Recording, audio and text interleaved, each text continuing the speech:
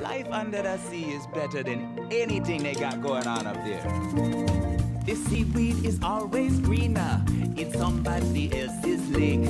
You dream about going up there, but that is a big mistake. See, because I started crying at the beginning. I had already lost. We was like, we're not going to cry. I had already lost at the beginning.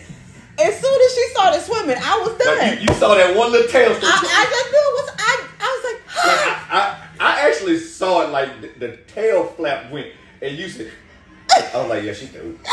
She threw. I ain't gonna say Eek. That's what I said. You did. You eat.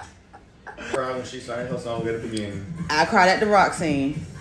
I did. I shed a tear at the rock scene. I cried when they was in the boat. I'm not gonna lie. I shed a couple tears when they was in the boat. I cried extremely happy tears when Sebastian started singing Under the Sea. I know. I saw you. I still cannot get over her sisters. The black girl, her outfit. They made her have the most vibrant. It was so like, fucking. She was more vibrant than Ariel. Like you had made it. They literally like it took place in the Caribbean. Mm-hmm. And the musical selection was dope too. Whoever was the composers and stuff like that, it was really nice. Like Jamaican, Haitian. Yes, yes.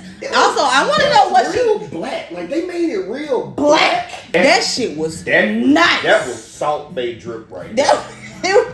Just a little drippage. Just a little drippage.